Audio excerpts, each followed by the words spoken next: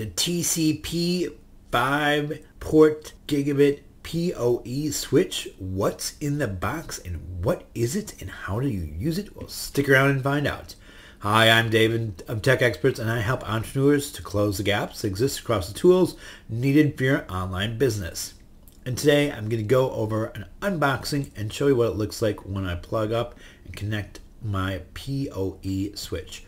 What is that? Well, a PoE switch means it's power over Ethernet switch. So it means it's a switch that has ports that gives you power when you want to power a device on the other end, like a security camera or an access point for your Wi-Fi, or maybe you have a conference phone that needs power. All of those use PoE switches. A PoE plus is what they're calling it, switch. It's got 5 ports.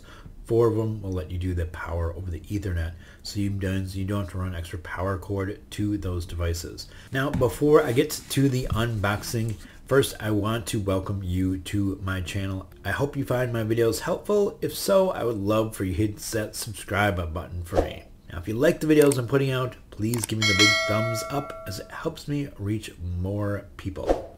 And hit the little notification bell so you stay notified whenever new content is released.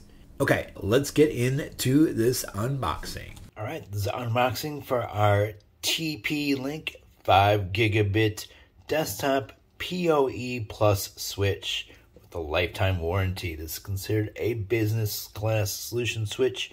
It has 4 PoE or power over Ethernet ports for a total of 65 watts of power total for budgeted across all 4 ports. So when we look at that and we see that 65 watts, that's all 4 ports that you can do the full 65 against. So it is gigabit, and it has the first 4 ports are going to be the power over Ethernet. The 5th port will just be a standard port. A couple of little lights on it. Nice looking box here. When we flip it over and turn it around, we see it's designed for you to be able to connect your things like your security cam, your access points, and phones all through these type of things that need power. So that's what you're looking for. These are a perfect fit for that. Has the nice little specs on the side that tells you the full speed of it. And that's rated at 30 watts maximum for 1 port. So 1 port will do a full 30 watts of power if you need over it. Otherwise, it's averaging, I think, about 18 watts on a port. Is approximately what you're getting. So you have enough to run a security camera if you're running for all 4 ports. And that's really the big thing I want to be able to do with this. So we're going to open this up. Slide on it. And this is what I have in the box. Nice little switch.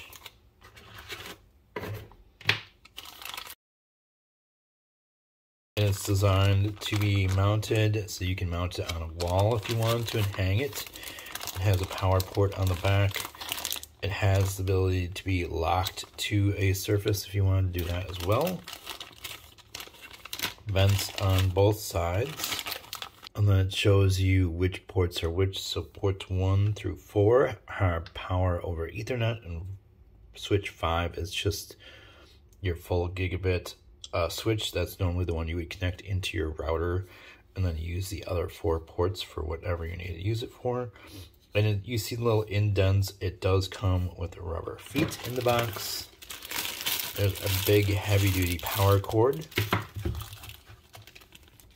Stick on rubber feeties so you can put it on a desk and have it cushioned that way. Installation guide. And a big power adapter block. So the cable out of it is small, but the other end of it is big and heavy. That's why you get the big power cord. So there's enough power in here to power up all those Ethernet ports and push power to them for your devices. Okay, so that's what's in the box, and I said I would let you see what it looks like all hooked up.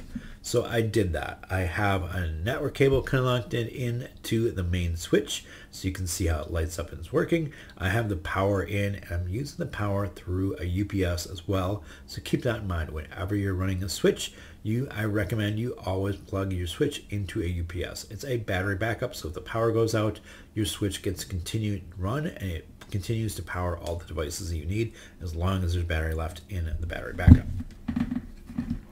Alright, so this is what it looks like. Move the key there. So you see the green lights are, the one green light tells me I'm at full gigabit, and the other green light tells me I have power.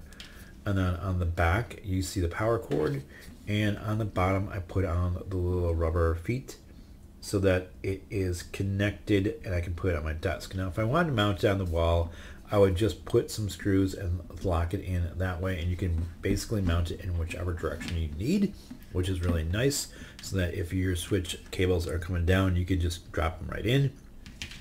Or if you want to hang it down where something's below it and you're connecting it up, you can do it that way. And if you want to do one of the sideways directions, you can do either of those as well. It lets you do any of those directions, but I have the rubber mats. I'm putting it on a little shelf underneath my desk next to my router, and then it just plugs in the two of them together, and then I'll plug in the cameras when I get those and get those set up into it. So that's what I'm doing this for. The POE part is so that I can power my security cameras around my house. It'll let me do up to 4 cameras, and remember, you just need to figure out how much power you're getting to each port. As it says, it's 65 watts total. That's a maximum of power for all the ports, but it doesn't push 65 to all the ports. It'll do a maximum of 30 to a single port.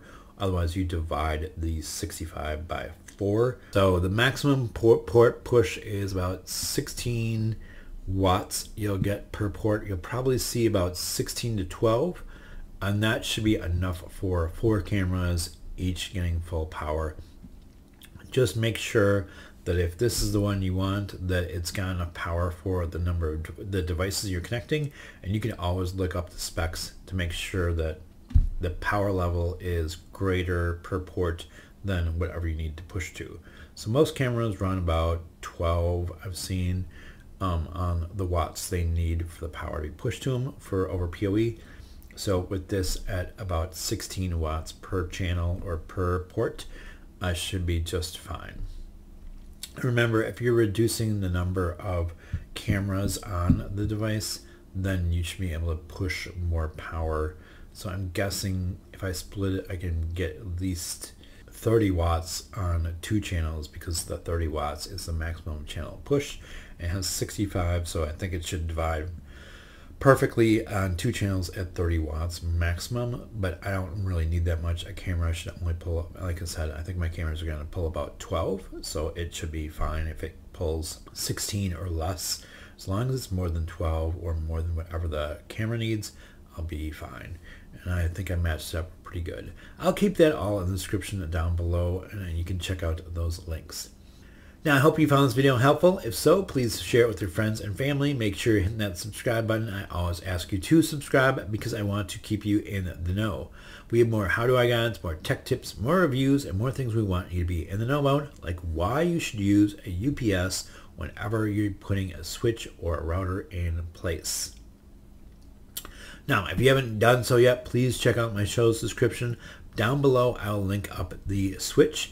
I'll also link up a UPS for you in there, and I'll link up some links to different lengths and different runs of network cables, because no cables come with the come in the box. And I'll even link up some security cameras as well. And just know all those links are affiliate links. The affiliate links do pay me a small commission. That commission continues to help me make amazing and new content like this. I want to know, what is your network gear that you use? Let me know in the comments section down below. Again, I'm Dave of Tech Experts, and I look forward to working with you.